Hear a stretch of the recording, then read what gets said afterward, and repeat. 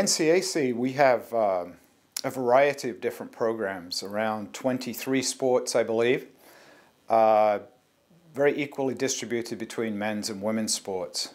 At the highest level in the NCAA, you'll find an NCAC team represented. It's not just swimming, it's in football, field hockey, lacrosse. All our teams do exceptionally well as they go postseason.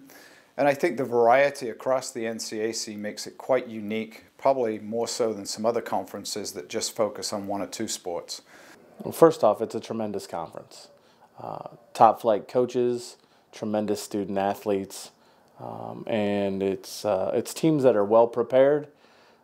Victory in this conference is very difficult to achieve.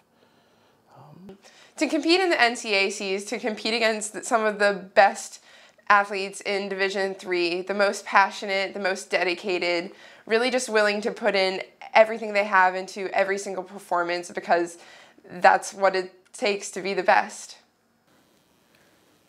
If you look on most of the top 25 rankings or finishes in the nation, you're going to find an NCAC school listed in there.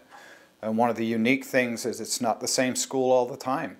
Our different schools put teams into the NCAA competition across the board in all of our sports, and I think extremely competitive. We have teams that will vie for national championships across the NCAC, and I think that gives the conference real credibility in the NCAA from an academic standpoint and from a very high level of athletic achievement. It's a lot of fun to compete in the NCAC because we have 3 teams that are usually nationally ranked, and it's pretty competitive, at least in the conference championship, and that's basically our ticket to the national tournament, so it's always fun and exciting.